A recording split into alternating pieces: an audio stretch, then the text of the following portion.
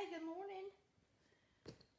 It's Tammy with Real Southern Woman, and today we're going to review something a little bit different before we start in the next section of our book, which is the New Testament.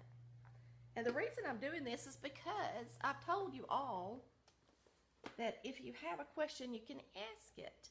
So let me get to where I'm going, and then I'm not sure why my computer's unplugged. My husband must have come in here and used it. Let me make sure it's charged. And I'm waiting I'm waiting for a couple of y'all to come in this morning. Yesterday I was asked a question on my page, and it was a very good question. And I wanted to answer the question today instead of doing our normal Bible study. It is Friday, we're in between two sections, so I thought it would be a good time. And I haven't even had my cup of coffee, so every once in a while I'm going to get a drink. Now, I'm going to go to the place where she asked the question and read it to you. Let's see. Southern Woman. And it prompted me to want to talk to y'all about another subject. And while we're, I didn't flip my screen. That was the whole point using this iPad today. Anyway, I want to talk to y'all. The next thing that we're going to talk about after we finish up our book that we're doing now is how to study the Bible, okay? Because a lot of y'all have questions, and it's a lot easier to answer a question when you go to the Word of God. For one, you don't go to a person, you go to the Word of God, and you look it up correctly and study the application of the question, okay? So today we're going to study. Here's the question. Let me go down through here.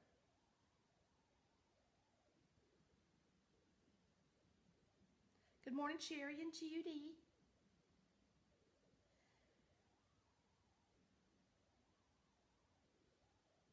Sorry, y'all. It's just taking me a second. I think she put it not on yesterday's, but the day before yesterday's.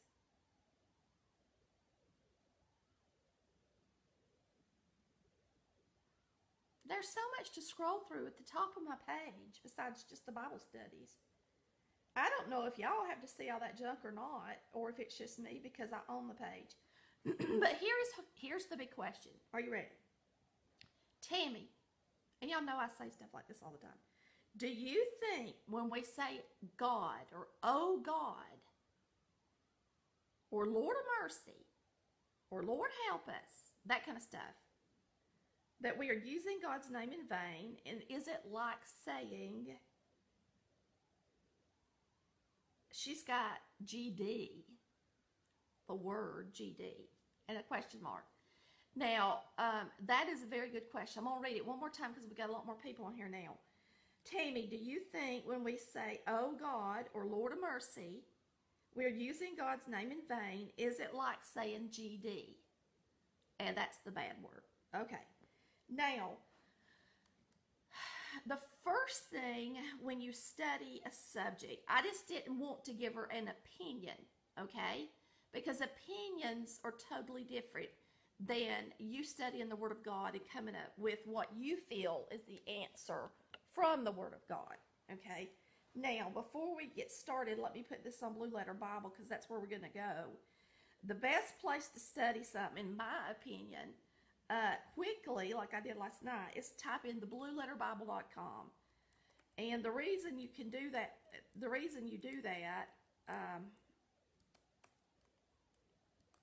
is so that you can see the commentary, the itinerary is what they call it. And they actually take a verse and they spell out each word. You can click each word and it tells you what the words mean in the Hebrew. Okay, so the first thing I decided to do was go to theblueletterbible.com. I don't know what is wrong with my computer this morning.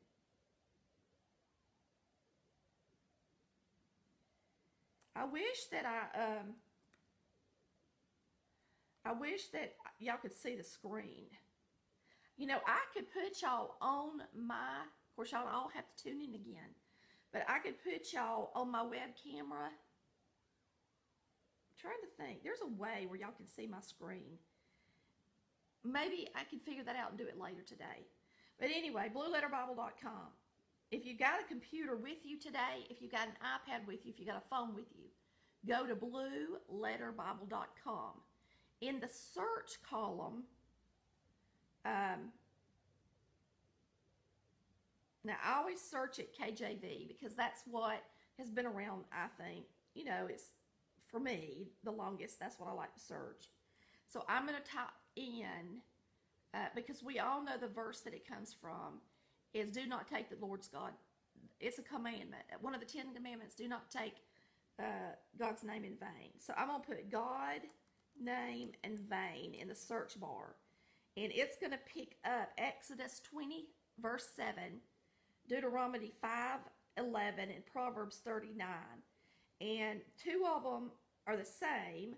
That is, thou shalt not take the name of the Lord thy God in vain.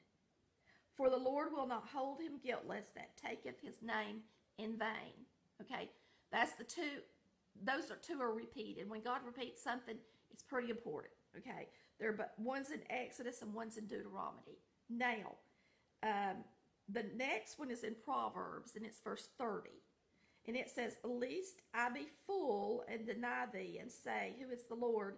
Or lest I be poor and steal and take the name of my God in vain. Okay. Now, that is just where those three words that I searched came up in Scripture. That's three words. But really, in order to study what she asked, and those of y'all that are just tuning in, she asked if saying, oh God, or Lord of mercy, was it taking the God's name in vain? Is that like saying GD, which is the God, the bad word? Because a lot of people would say that if you're saying Lord of mercy or oh God, that you're taking his name, you're using it frivolously. Okay.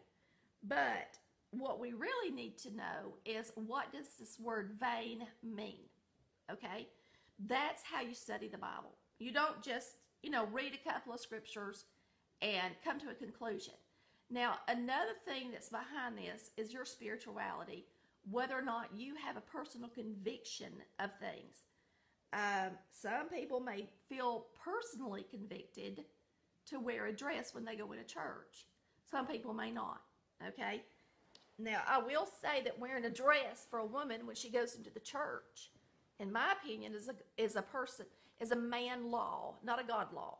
Okay, there's nothing in the Bible that tells us how to dress as women except the fact that we're supposed to be modestly dressed. Okay, so as long as you, and I can see where people would think out of reverence to the Lord that we should dress nice going into a worship, going into a church, but we are the church. That's what people, we are the church. We walk around every day, and it's our bodies where the Holy Spirit lives, okay? So that's what we take for granted more than going into the church looking, in reverence. And back years ago, they went to the temple sometimes once a year, just several times a year. They didn't just gather all the time like we do. And I'm a Baptist, so we go Sunday morning, Sunday night, Wednesday night. And me and Chris have just been going Sunday morning, Sunday night. We haven't been going on Wednesday night. Does that mean it's right? No. Does that mean it's wrong? Not really. And not in my opinion. And let's see. I don't know where my mouth is. I'm going to have to use my hands. But anyway, now to study this really and get the true answer, you need to look up the word vain. So the next thing you do, under the word search, instead of God's name in vain, you type in vain. V-A-I-N. You hit the enter button, and it occurs 112 times in 102 verses in the King James Version. Now, vain will mean different things for different applications. So let's go back, and in our scripture, the one that tells us not to take the Lord's name in vain, what we need to do is there's a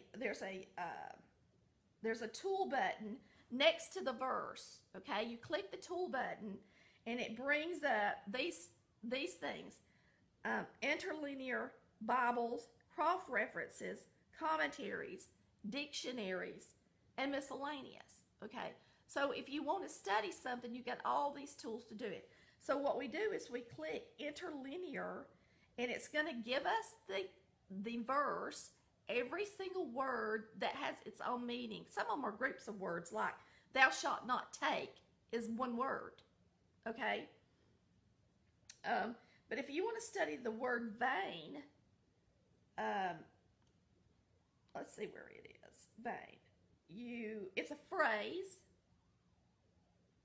and it's used, the Hebrew word, the number is 7723.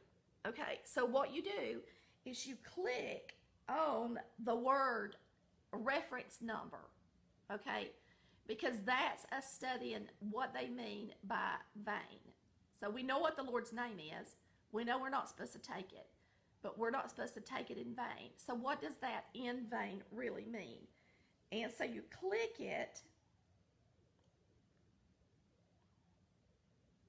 and it says this word in the same meaning, okay? Because they use words, the same words can mean different things, okay? But we're clicking this word, the H7723, to see how many times it's used in the Bible and what it says, okay? This word is used as the word vain in the same meaning 22 times. It's used 22 times to mean vanity. It's used 5 times to mean false.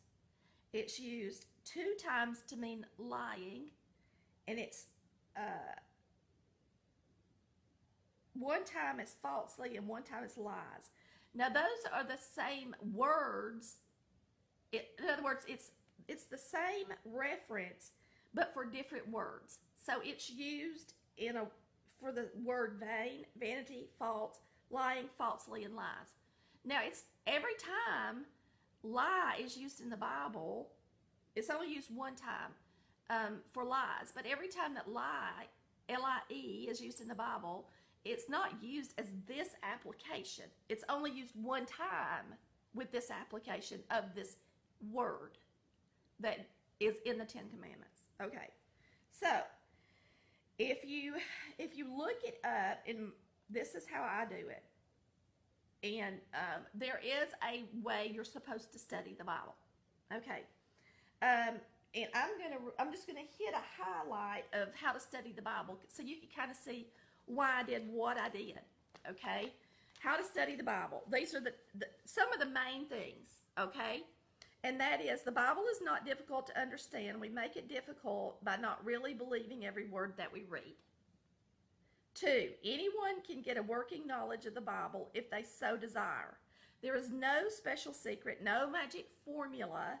An education can be helpful, a knowledge of language can be helpful, but they are not necessary. But now let me just say this, using the Blue Letter Bible to study a subject is amazing. The Holy Spirit, and this is number 3, the Holy Spirit teaches us the Bible.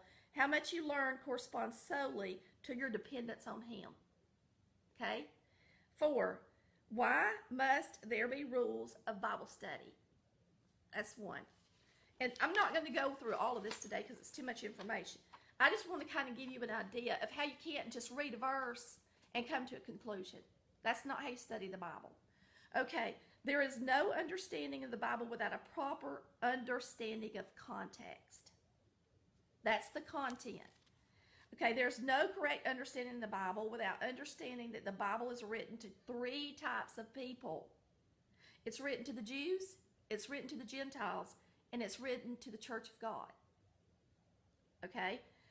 3, the Bible has proper divisions, and you must understand the divisions properly in order to understand the message.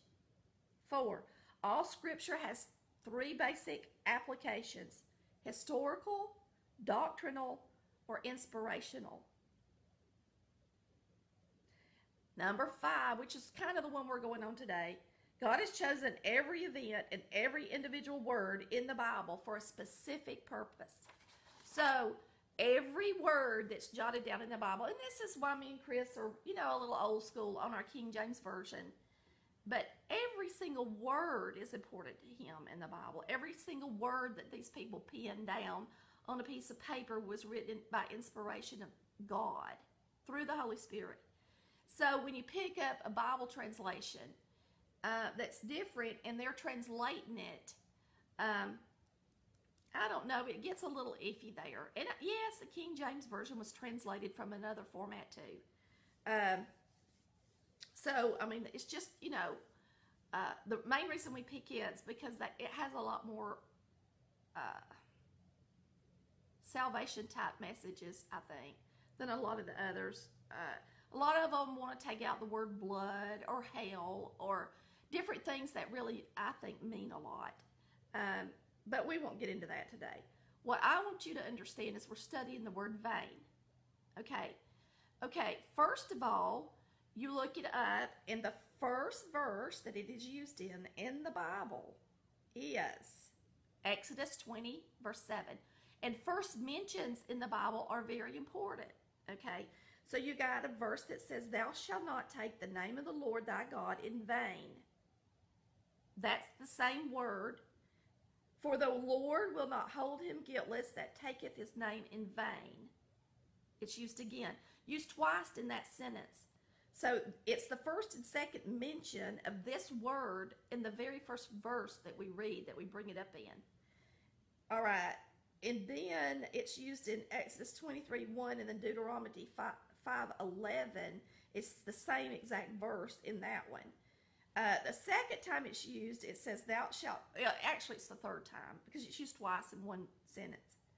The third time it says, "Thou shalt not rise a false report." False is how it's used. Report. "Put not thine hand with the wicked to be an unrighteous witness." Now, if you keep reading what this word means and how it's used, there are 48 verses that you can just read. Just read, and then you get an understanding of the true application of this word. So, I'm going to read some of them to y'all so that you know what I'm saying. All right. Well, I'm just going to read about, and I want y'all to listen. Listen to how the vain, listen to how it's used, and listen to the situation that it's used in. Because she wants to know, or if we say, "Oh God," or "Lord of mercy," is it the same as saying GD? Okay? And really, it's GD, taking the Lord's name in vain. So I'm gonna read you this, and why would it be? And I'm gonna read you these applications, and then you, in your spirit, need to really listen, okay? And think about these applications, how this word is used. Also, keep in mind that this word, I don't even know if it's, let's see if it is. I'm going to scroll down. It's used in Exodus, Deuteronomy, Job, Psalms, a lot, Proverbs, Isaiah, Jeremiah, Lamentations, Ezekiel, Hosea, Zechariah, Malachi. It's not used at all in the New Testament. Not one time. Now, if you want to just automatically gain an understanding from that, it was never written to the church. Now, does that mean we as the church never look at the Old Testament? No. But I'm just trying to show you here how the Bible is written and who it's written to, okay? So, Exodus, it was written in the law. It was one of the 10 Commandments, okay? So, I'm going to read some of these, and y'all listen to the meaning of it. Because remember, the meaning of the word is the same in every sentence. It's the same word. It's the same application of the word, in other words. Now, it says, "Neither shall thou bear false witness against thy neighbor." So I am made to possess months of vanity, and wearisome nights are appointed to me. Let not him that is deceived trust in vanity, for vanity shall be his recompense. I do not pronounce stuff like my husband does. That's used twice in that same sentence. If I have walked with vanity, or if my foot hath hastened to deceit. All right. Let me scroll down and read some that are not in Job. The last one in Job is, if I have walked with vanity, or if my foot hath hasted to deceit. All right. It says, surely God will not hear vanity, neither will the Almighty regard it. Psalms.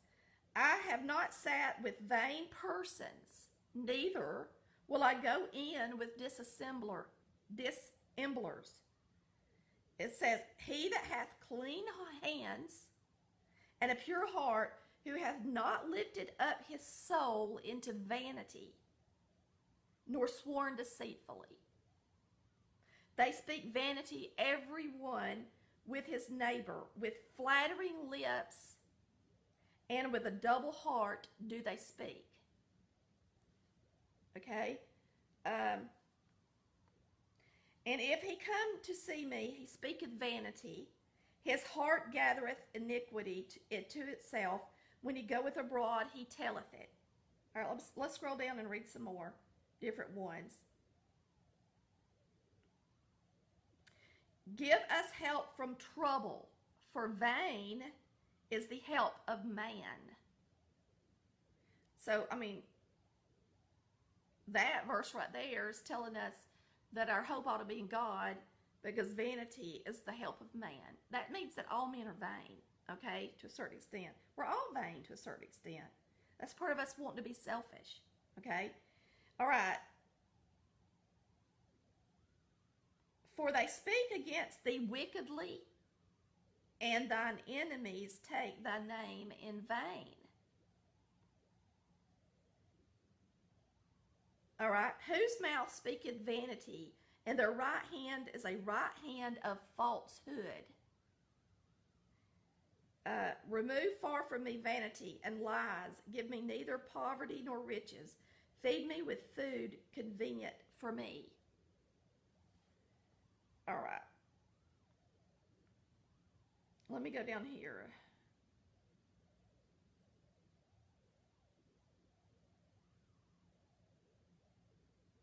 All right. This is a good one.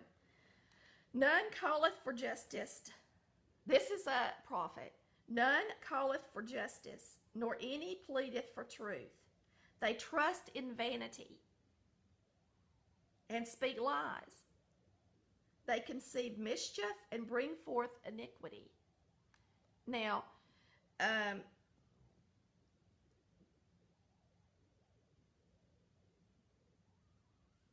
see.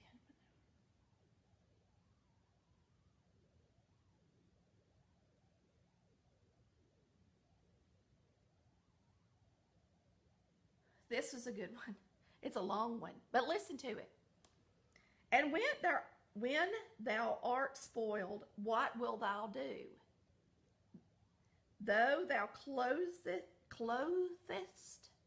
thyself with crimson, though thou deckest thee with ornaments of gold, though thou rentest thy face with painting, in vain shalt thou make thyself fair. Thy lovers will despise thee, they will seek thy life. And if you keep reading, you'll find that a lot of these uses of vanity, almost every one of them, because they're scripture, a lot of them are from prophets and things, that it's used in reference to our spirituality, okay? It's used in reference to our falsehoods, all right? So after I read it, and you read, you got to read them all.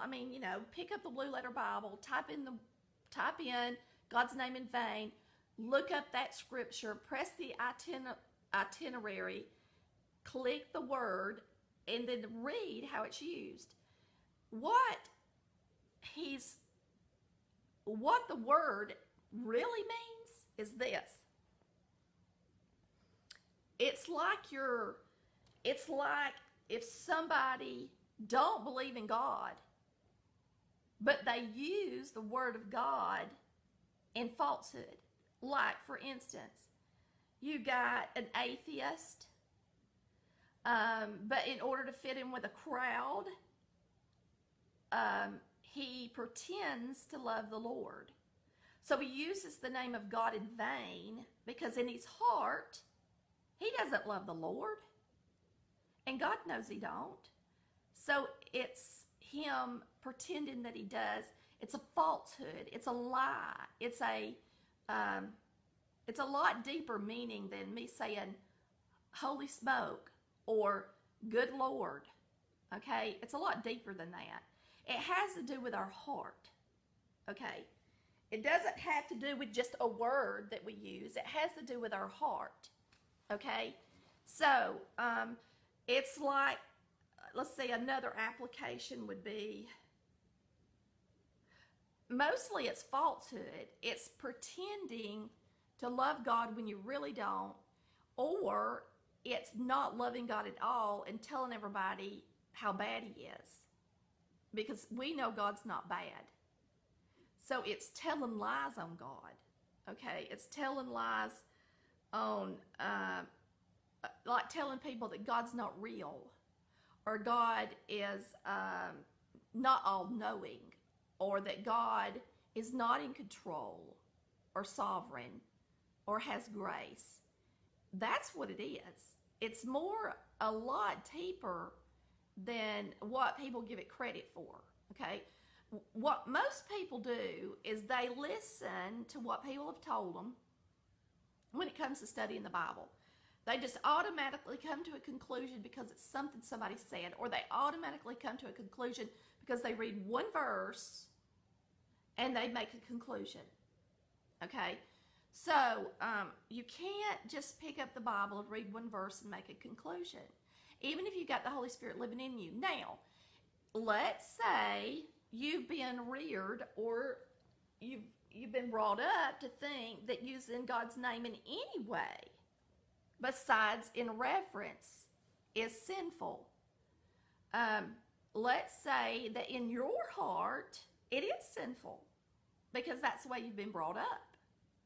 Then by all means, don't say those words.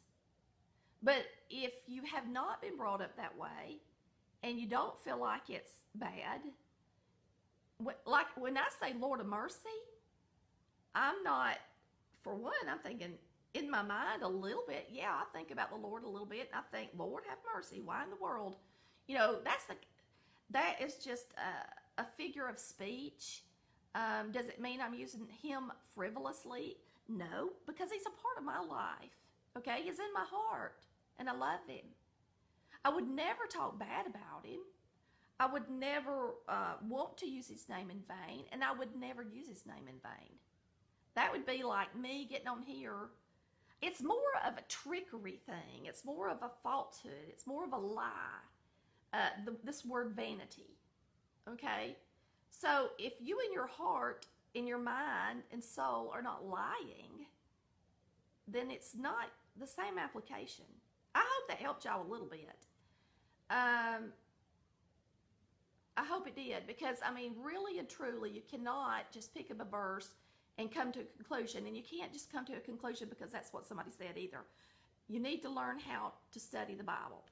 And if you want to get down to the nitty-gritty, the verses were written as the law to the people, the Hebrew people, years and years ago, and they're not even a part of the church law. Now, like Paul said, does it mean that we take the law and we throw it out the window? Heavens no. That's what Paul said. But the law was never something that everybody could keep. We're all sinners. We all sin every day. And we have to come to the realization that we as people are not perfect. Now, do I think using the word GD is taking God's name in vain? I don't think it's good at all. I think most people use it when they're mad and angry. Now, there are some that would use it because it's a habit. And so when they say the word in their heart, it may not have quite the meaning. But I can guarantee you, if I ever used the word, it would be a bad meaning. And it would be an ugly place in my heart that I would be using it from. So I would think it would be sinful.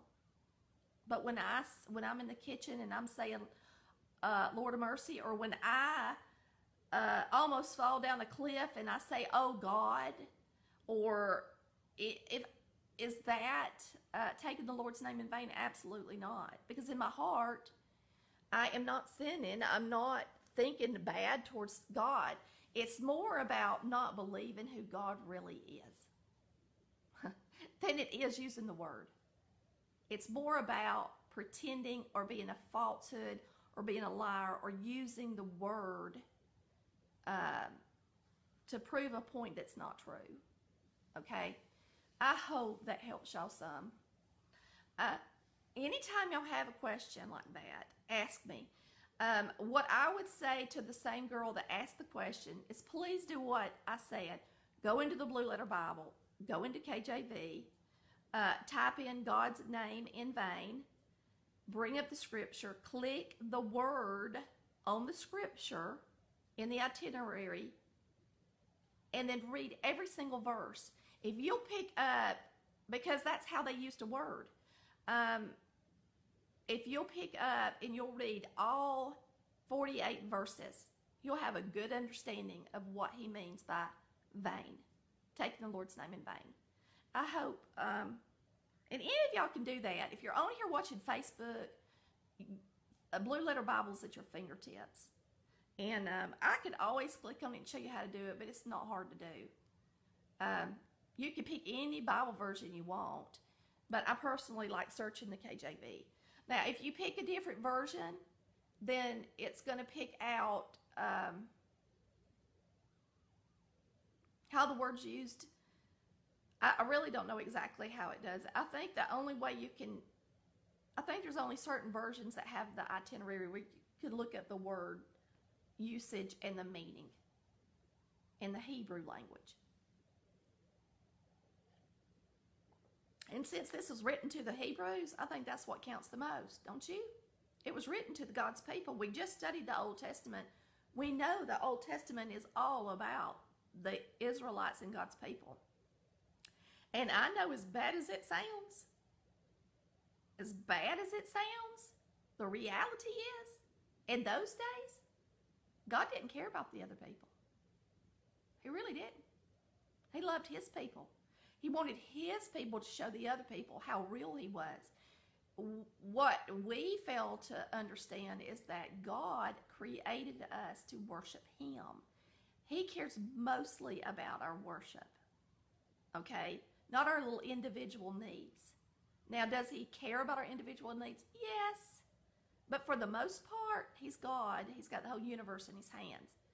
And back in the Old Testament, he cared about the Hebrew people. Now, when he sent Jesus Christ here, he opened the doors up for us, the other people in the world. Praise the Lord, right? And then his salvation was not only for the Hebrew people, but all people. All people. A-L-L. So right now we're living in a period of grace, and we should be more than thankful to God that he would even consider us to be his children. When we get saved, does it make us a Jew? Absolutely not. Does it make us a Hebrew person? Absolutely not. It makes us a child of God through Jesus Christ and his blood. That's it. We are part of the church. We're completely different.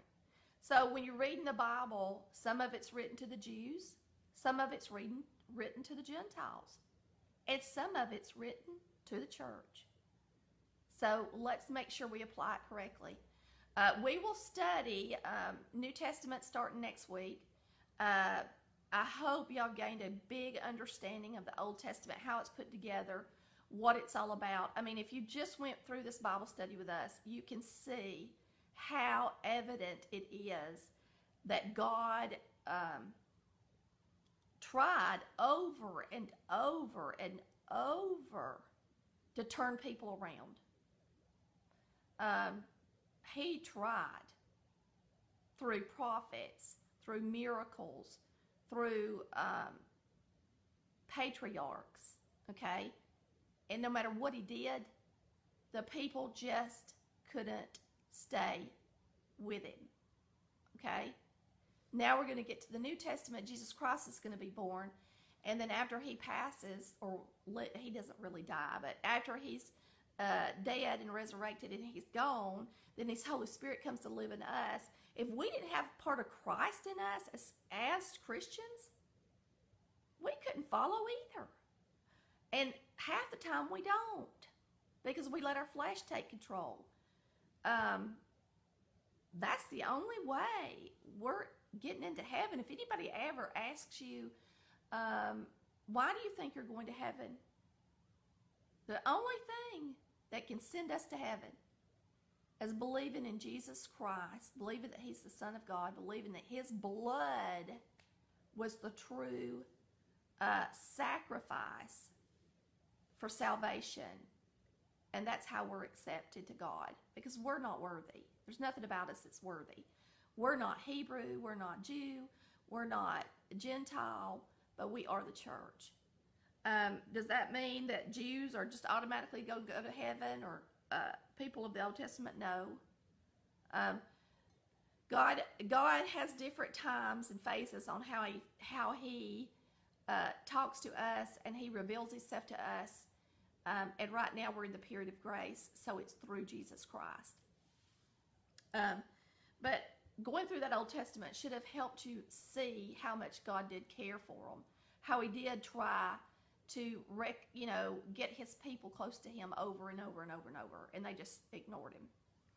And the reason I say that God didn't love the other people is because he didn't have a problem with his people going into a land. This is what people cannot comprehend.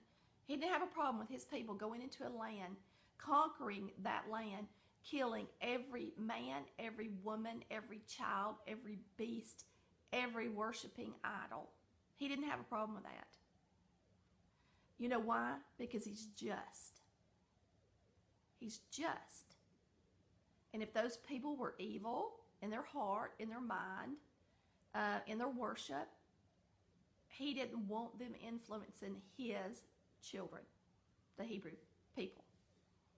And that's what people don't want to see about God. They want to see all the love, all the salvation, all the grace, but nobody wants to see that he's jealous, or that he will come back with vengeance one day. They want to believe that everything's hunky-dory. There's nothing about life that's hunky-dory. I hope y'all can see that. Now, I mean, me and Chris have had a wonderful life. We try to follow the Lord. Are we perfect? Absolutely not. Do I do everything right? No. Do I even say a few cuss words every now and then? I've been a lot better at that lately. And I'll tell you why, because I'm in the Word of God. It changes your heart. I'm telling you, if your heart is right, if your heart's where it needs to be, it helps a lot. Now, is my heart perfect? No. But I hope y'all had a good day. I hope you've enjoyed talking to me. I've talked long enough. If you want to explore that verse further, if you feel like that I'm wrong in any kind of way, or if you feel a personal conviction about it, look, if God gives you a conviction about something, follow your convictions, okay? We don't have to have the same convictions, but there are things that are spelled out in the Bible that are black and white. And you can't pick and choose what's in there that you want to follow.